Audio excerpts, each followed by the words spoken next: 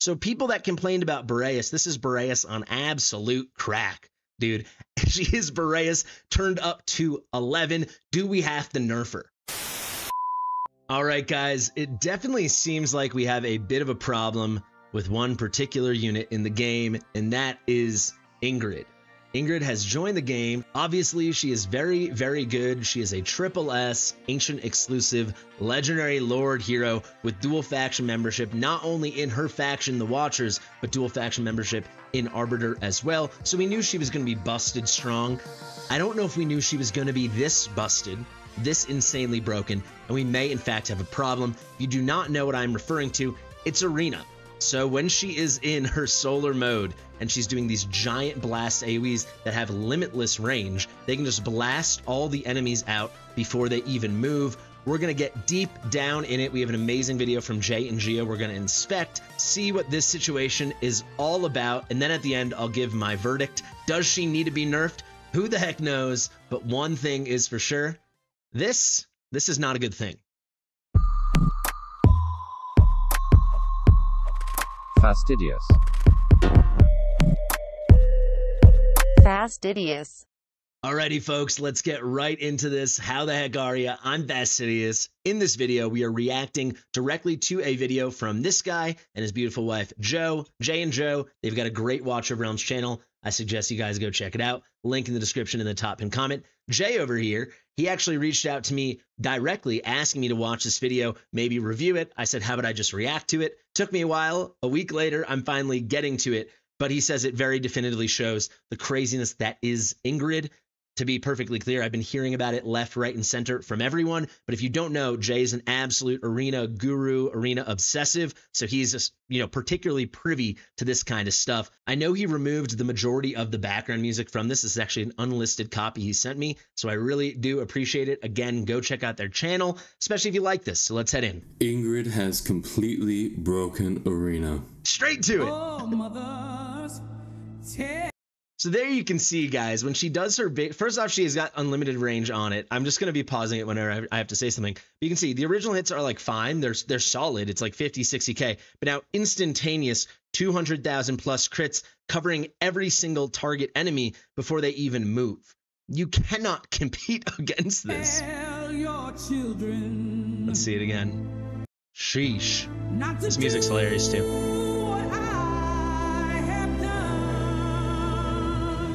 You can actually see with the unlimited range. I'll go back there for a second.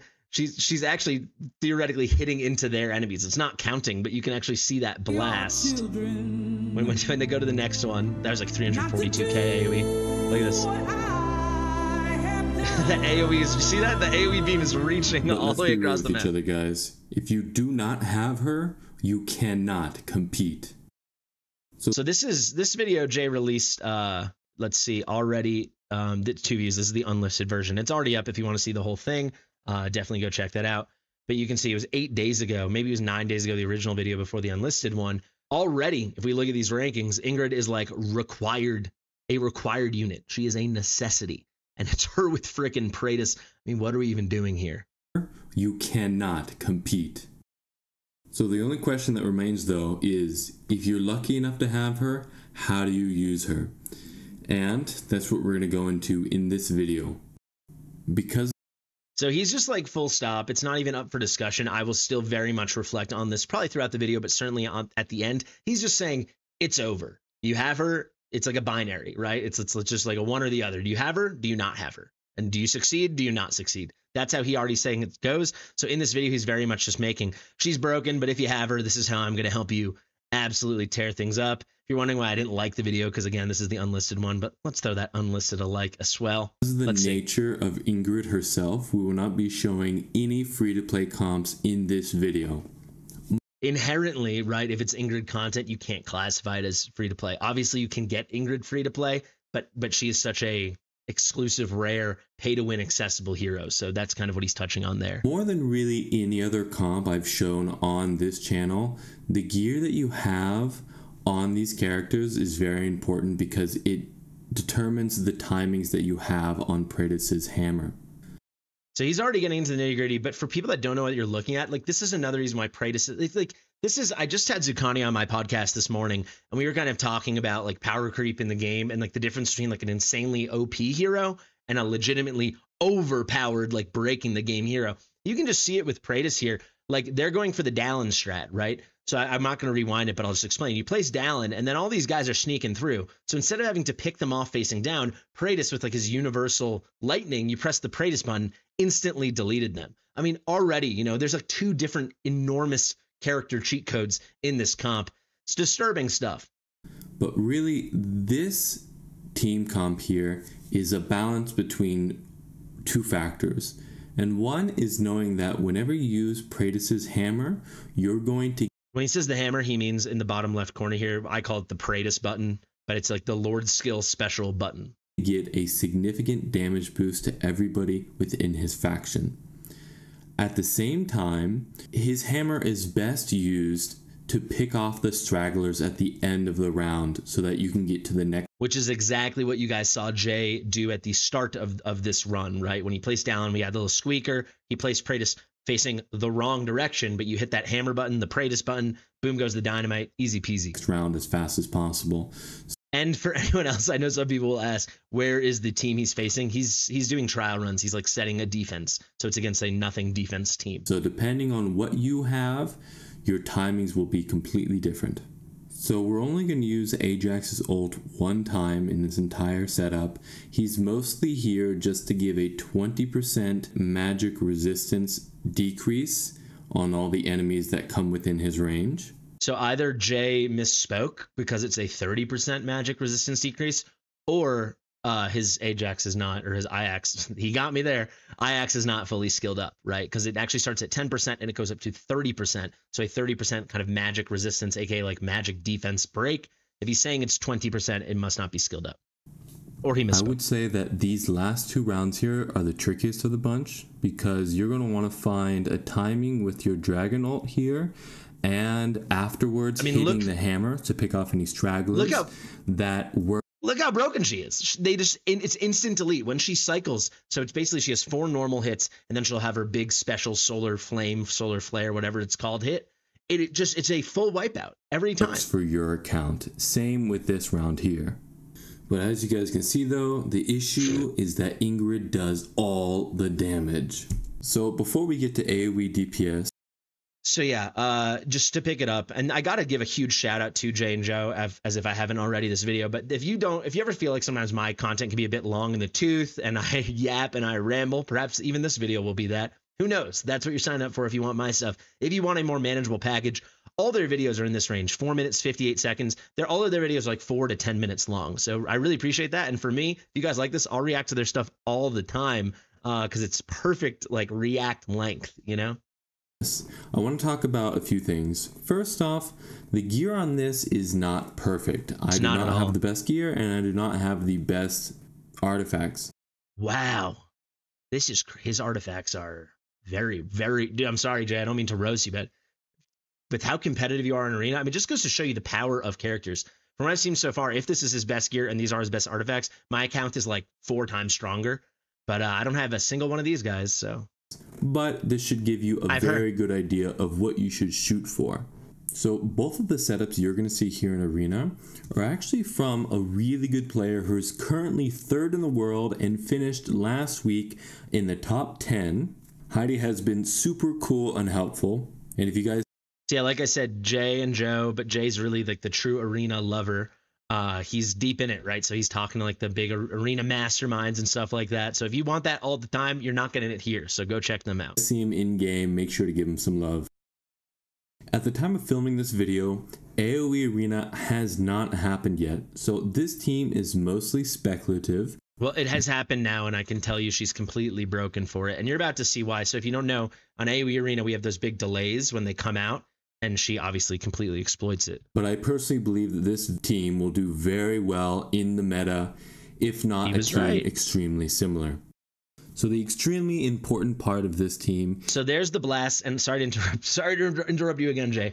Something people might also not understand. Let me just go back to where he places Ingrid. Similar team will do very well. So you can see it's like there for just a moment. He places so fast. Personally, you can see she's got that straight line range. Well, you You saw it there for a second, like Dahlia or like a platform version of like what Valkyria has. However, you might be wondering, these units that are about to come out, I'm just going to mute him for a second. You'll see they fill up both lanes here. So how does she just delete them all?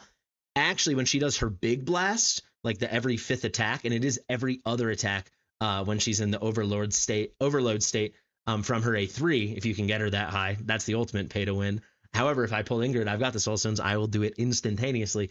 It widens to actually be an endless shot, three tile columns wide. So it's not just that single line, it's this line under it and that line above. That's what makes her so broken for this, so broken for Guild Wars, so broken for a lot of things. So here's how you're going to want to time it. On her 4th... But here's another thing with Ingrid, right? I mean, sorry to keep interrupting, but also I want to give my thoughts on the actual situation. He's not even ulted once. He's not used the ultimate once with Ingrid because you don't have to. Her ultimate is just for switching her phases, right? So she has her solar mode and her stellar mode, aka respectively her AoE mode and her single target mode. You're never leaving the AoE mode, so GG, you're done. You just leave it like that. So even as he gets into like the technical nuance of this comp, Ingrid herself, and the way any normal player would use her, not for this very kind of high level apex push, top whatever percent of arena, top, going all the way up there, top 100, top 50, whatever it's going to be. For any normal player, she's the ultimate dumb brain melted, turn everything off, just place her and be done with it thing. You don't have to do anything. She's like a full auto thing since it's all basic attacks, right? Basic attacks and then the things that contingent upon her passive and little circumstances like that. There's no ulting, there's no nothing. So even though Jay is getting into some nice technical nuance, it's about Praetus and timing out the Praetus button, the hammer and stuff. It is not stuff having to actually do with Ingrid. She is stupid broken easy mode for arena, and it really is like it has already become a haves and have nots in arena of like Ingrid and Praetus, and then no Ingrid or really neither. So let's get back into it. I'll give my big overall thoughts at the end. Let's let him go for a bit. Attack, you're going to want to press his hammer. So her 5th will do a lot more damage.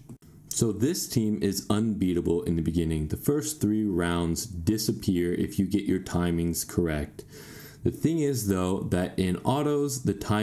Sorry, just to get even more into how broken not just Ingrid, but this team comp is, he's not even deploying Praetus. He's just using the hammer button because why not? Because Praetus does not have to be deployed for this to be in effect over here.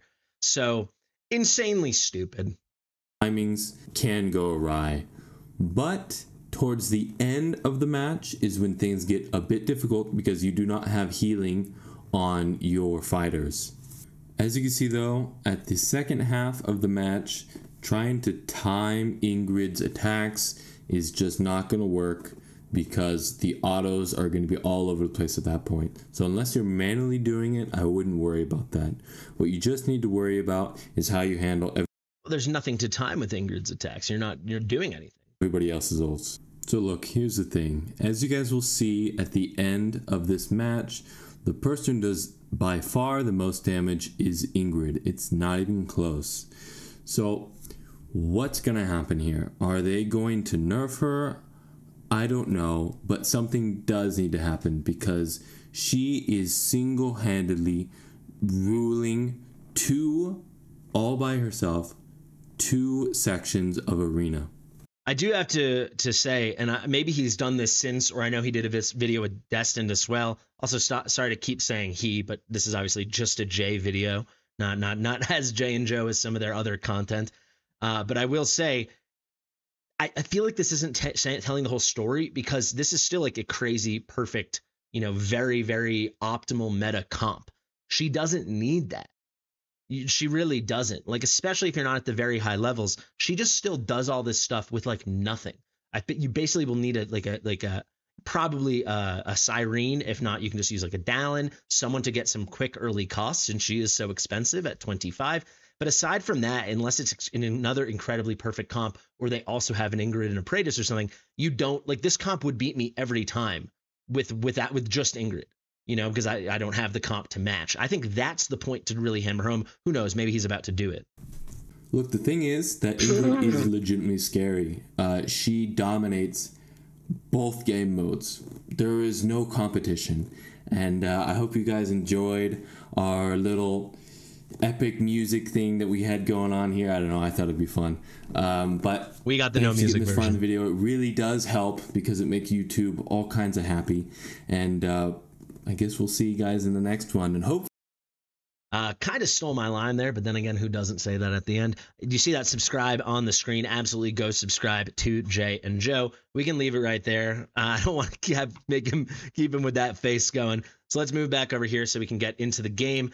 I guess the big thing, I think he demonstrated the way it works perfectly, right? And that can be applied to this non-super meta squad. Obviously not with the exact same success, but against any normal team, it completely obliterates. It's really silly mode. Now that I'm in game, I just want to show you so you can see when deployed, she enters the solar mode, launching 4 basic attacks. And then the next basic attack will be solar flare. So it's like 20% of her basic attacks. It's 4 normal, which are quite strong. You can see over here, it's like a nice big AoE up to 8 enemies. And then the 5th one is this crazy solar flare. So what is that? And I'm not talking about stellar mode because the way you use and abuse her currently in anti-arena and in AoE strictly is in her AoE mode, aka her solar mode. It's 270% AoE damage in up to 15 enemies in a wide front range. And that wide is that key thing. So it's not the single column of tiles, it's 3 wide. It is endless range. It is completely nasty. And as we've seen, it's like a total cheat code. I did speak to A3. I want to show you that as well. During the solar overload and the stellar overload. So when you're using her either way, the only thing we're really talking about here is the solar overload mode, but it's going to reduce the number of basic attacks to trigger the talent from 4. So it's 4 on and then 1 to every other. So it's just, you just need 1 to trigger it. So instead of it being 4 and then you get your solar flare, it is 1 solar flare, 1 solar flare, 1 solar, you get it. So anyone with an A3 Ingrid, if you haven't faced them yet in arena, I have not yet just because I avoid them like the plague, you get it. It is insanity. She is so good. So good at this. And it's not good isn't even the word. She is completely game breaking. So people that complained about Boreas, this is Boreas on absolute crack, dude. She is Boreas turned up to 11. Do we have to nerf her? That is the question everyone's coming to me. And you literally can't. You can't. Boreas was a normal hero. He was too strong. No normal hero should be that completely broken in a game mode. I was very on the fence about it at the time. I have the receipts. I don't care what any of you guys say. To this day, everyone's blaming me for Boreas. At the very least, the width of that range, he was like this, but to a slightly lesser degree, but completely busted open 2 game modes, particularly anti-air arena, and it was strictly not competitive. The way they nerfed him, I'm not so thrilled about it, but he does still remain an excellent hero.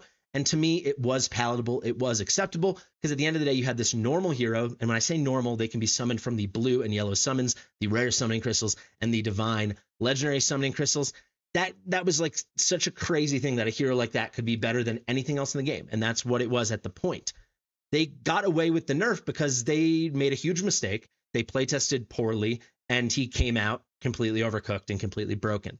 They tracked it back. Some people were furious. Some people quit. Some people got it. Who cares? We came up. I think the vast majority of us realized it was the right thing to do, at least to some extent. I don't know if they did it the exact right way. I think they could have just brought in the range and called it a day. But, you know, they found a solution, and most of us were able to still sleep at the end of the day, right? We could still not be tossing and turning in bed. With Ingrid, she has broken to a new level. And I suggest, if you don't believe me, go try to fight her. Good luck. If you're going at her with a normal team, you know, and when I say normal, I mean not an Ingrid and Praetus team. Go see. She's completely busted. It really is a strictly check you have her, X you don't have her, right? So why do I say she can't be nerfed? It's as simple as this. Boreas could be attained. You know, it could maybe cost you a few $100 if you were pay to win. It maybe cost you a couple $1,000. That's not the situation with Ingrid. Just to get the 1 copy on her banner, people were spending thousands of dollars. To get her with multiple awakenings, people spent far more than that. And I know that's kind of crazy to hear, but the situation with Boreas was some low spenders all the way up to Krakens might have spent some money and then felt gypped when they nerfed Boreas, for better or for worse. I'm not even making a judgment call on that right now. However, you're talking probably on average maybe a couple $100 per player. That's not a good thing. That is not a healthy thing, but that's very different than what went down with Ingrid, which is thousands and thousands and thousands of dollars per some players. And on the whole, it probably brought in over $100,000 to the game. You can't renege on that. Sure, they could say we didn't foresee how broken she would be in arena. I don't think that's going to make a difference to someone that spent $10,000 trying to get her. You can roast those people in the comments if you want. I'm not saying I support it or I'm against it. I'm not saying anything. I'm just saying it is the reality of the situation we're in. I literally don't think a nerf on her could ever be swallowed by the community. So what is the solution? Well, I was talking with Jay before filming this, and he was saying it's only going to get worse with new maps that are coming and the new extra competitiveness coming to Arena with the new kind of introduction of an increased focus upon Apex. If you don't know, we're getting an Apex shop, which is the only way to access a very exclusive legendary Arbiter hero, Sonya, whatever you want to call her. And for that, Arena is going to become a much more, hot and competitive place. That's only going to make this issue more pronounced. The only way I could see fixing it is the map. And, maybe, and you can't just say like, oh, we changed all the maps now because Ingrid was too good. I think maybe you cycle through maps. And if you get stuck with this current version of the map, you're like, all right, it's Ingrid week. I'm out. I'm done. And you take the L if you don't have her. I think that's something people could maybe stomach, but you can't just leave it like this. I think I've always thought with Arena, just to keep it fresh, every week or maybe bi-weekly, every other week, we should get just completely different maps. We've been doing this kind of like two parallel, like a C and a backwards C, you and then the enemy for so long. We need more interesting things. I think this can be the catalyst and a lot of good can come out of this, because if it stays like this, 66% of Arena is dominated by this chick right here. And I think that is atrocious for the game. I think that is going to be very toxic in the community and not be a very healthy thing for all of us. Let me know what you guys think. I told you the video would be long, isn't it always? Thank you so much for watching. If you liked it, definitely go check out J&Gio. Again, links in the description, the top and comment. I've been Fastidious. Hit that notification bell, subscribe, share with your mother, and I'll see you real soon. Bye.